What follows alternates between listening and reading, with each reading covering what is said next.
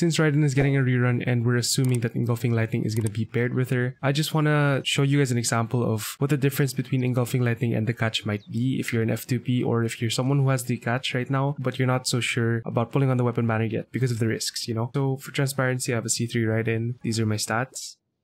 And I'm running an attack goblet with an ER Sands. So this first test is just going to be her alone in the abyss. I'm just going to do 5 normal attacks, 1 charge attack, and then I'm going to go switch over to the catch.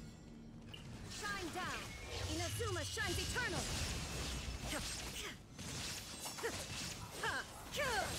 These are her stats with the catch. Illusion shattered, torn to oblivion.